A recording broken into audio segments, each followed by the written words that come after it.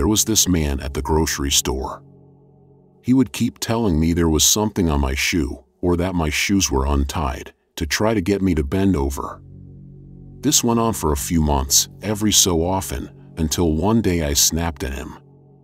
I was in a turquoise skirt that day and he told me I had something on my butt. I flipped out.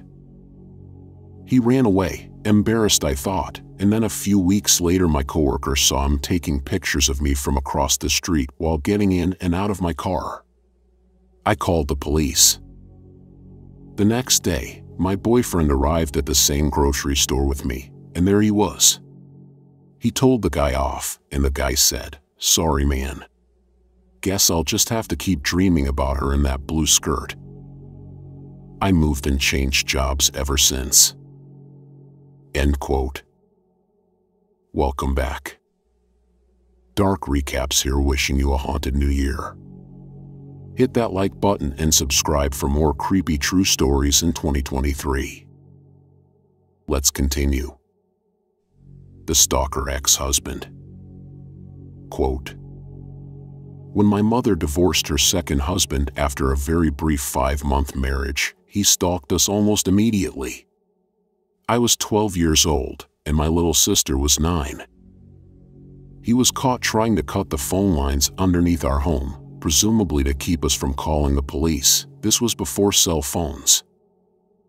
He would show up randomly in public places, trying to skirt the restraining order placed on him after the break-in incident.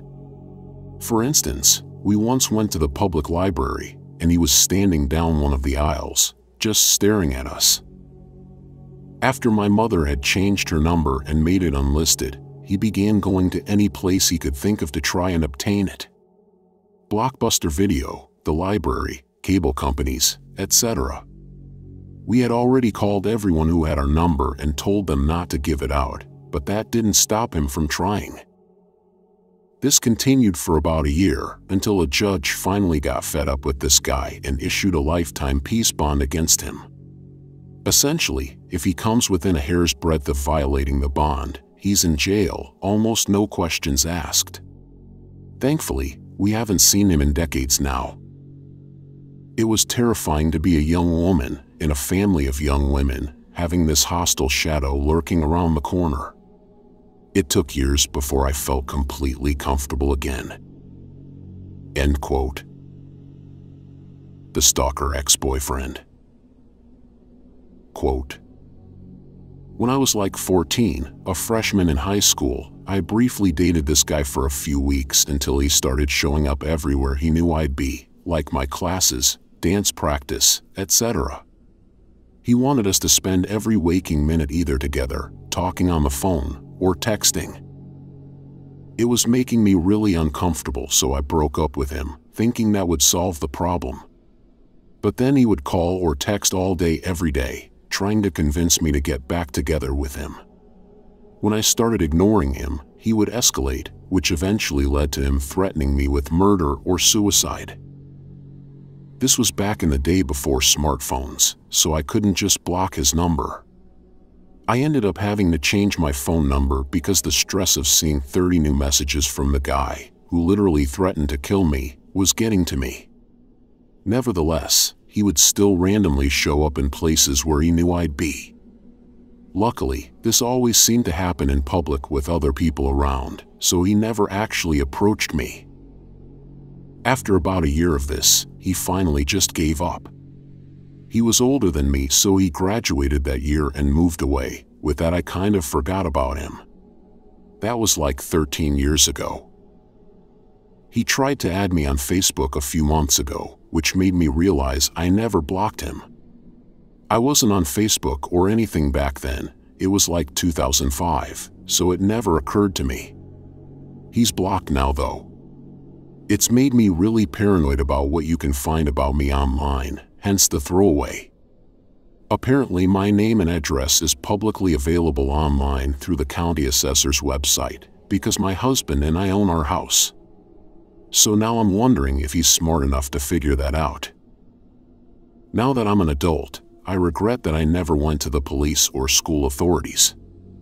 I think I was afraid that they'd accuse me of lying or leading him on or something.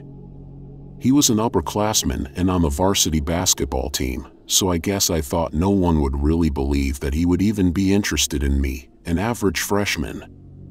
I never even told my parents because I technically wasn't allowed to be dating, so I thought I'd get in trouble for dating him in the first place. End quote. The Stalker at the Bar. Quote, I had a great first date with a guy I met at my favorite bar. On our second date, he showed up on drugs or something, acting really weird, jittery, and kept touching me inappropriately. I went home at the end of the night without arranging a third date, thinking I'd never see him again. I was 22 and freaked out by his behavior, so instead of telling him I wasn't interested, I gave him the wrong number. A couple weeks later, my friends and I went out to the bar for drinks and the bouncer pulled me aside. Hey, some guy has been here every night lately, asking for you. I was so confused. It was a weird thing to be told, and I had no idea what guy that could be. About an hour later, this guy shows up, still looking for me again. He sat his butt right down at the table with me and my friends, much to our dismay. He wouldn't leave me alone. We left for another bar, and he followed us there. When he asked for my number again, I got fed up and told him I flat out wasn't interested and refused to give him my information. My bar figured out what was up and stopped letting him in, so I was safe there. However, he lived about a block away. For the next 2 years, every time I went to a concert or a bar in that neighborhood, I was rolling the dice that he'd turn up. If he spotted me, he'd follow me around the rest of the night until I went home. No matter how much I told him to buzz off, he just kept trying. One night, I was out watching a friend's band. He poked his head in the door and spotted me, and stuck to my side like a burr, no matter what I did. Eventually, another guy asked me to dance, so I took the offer. The second guy went in for a kiss, and at first I declined, still trying to save the stalker's feelings a bit. But when he asked again, I said sure. When I came up for air a couple minutes later, the stalker boy had left, and I never saw him again. Thank God. End quote. The High School Stalker. Quote, I was in high school and a kid was in my art class.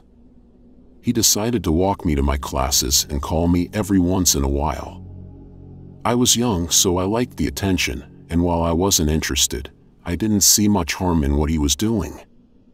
I realized he was crazy when I kept getting Facebook messages from his account, claiming to be his girlfriend living 6 hours away and how he was cheating on her with me. I decided to tell him to leave me alone because I didn't want to be a part of all the craziness. He started being obsessive and followed me around. Next thing I know, he is writing me raps, like his own rap music that he was writing for me.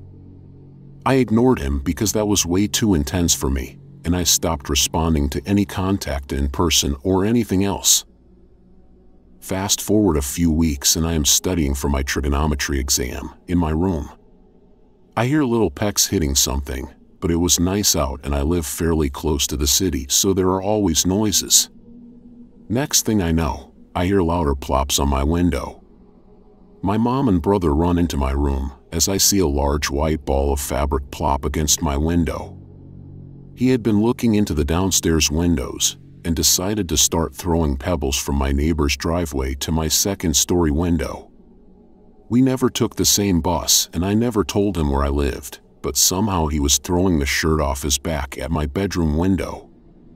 My mom had called the cops because she didn't want to confront him herself. They confirmed he was looking for me, as he claimed that he had an argument with his mom, and allegedly I told him he could live at my house for a while. None of that was true. They sent him home. The next day we learned that he was suspended from school for a different reason. I was in the art room, which has large glass window walls. I looked up midway through the period and he was riding his bike around the classroom, looking for me. Because he was suspended, the school kicked him off the property. After that, I only saw him once and decided to keep a fat distance. I'm super cautious about personal information now. I still have no idea how he found out where I lived." End quote. Hope he doesn't find me. Quote, "I'm just so afraid he will find me on Reddit, so I won't go into much detail. We were both rejects at our school. We were not friends, but one year, our locker was next to each other. We started to talk. He was definitively weird and shy. But I was the weirdo of my class too. He was more talkative online. He was more of an internet friend than anything else. As we grew up, I matured and he did not.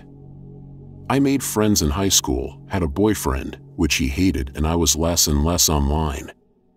He resented me for not being online enough, not taking time to text him back. He was getting weirder and weirder. It was awkward being around him, and sometimes I wasn't sure I was feeling safe. I was somewhat his closest friend, and I was still seeing him because of pity. When I was seeing him, I was counting time before it was appropriate to leave. Once, I lied and found an excuse to leave earlier. Life went its course. I grew apart from my high school friends, but him. I tried to ghost him, slowly, but he was making me feel guilty, so I never 100% cut ties.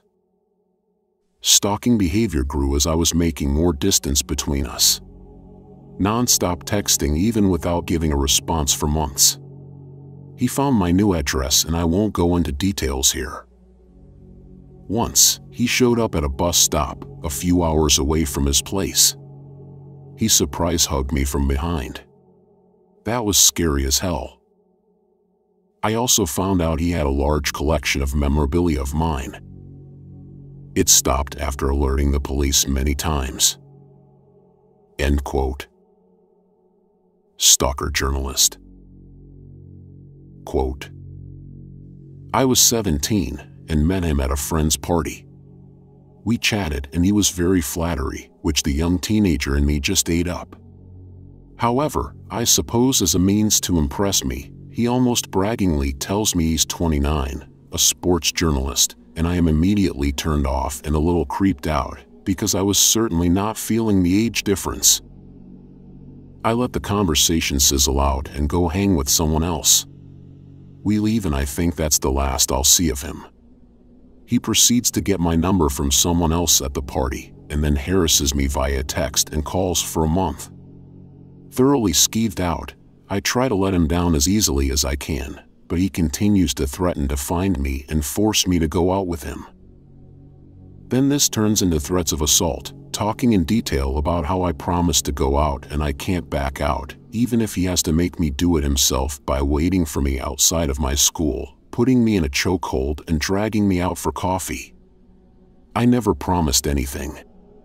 He would give me upwards of 50 calls a day from a hidden number and countless horrible texts. I begged him to just leave me alone countless times. I was too afraid to tell my parents, and my friends thought it was funny.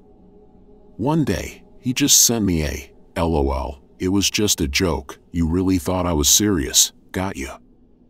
After that he just immediately stopped forever." End quote. Let me know in the comments if you have ever experienced something disturbing like this. I'd be interested to read about your experience. Thanks for watching, and please consider leaving a like on this video. If you enjoy the content, hitting that subscribe button doesn't cost you anything. Take care, and I'll see you guys next time.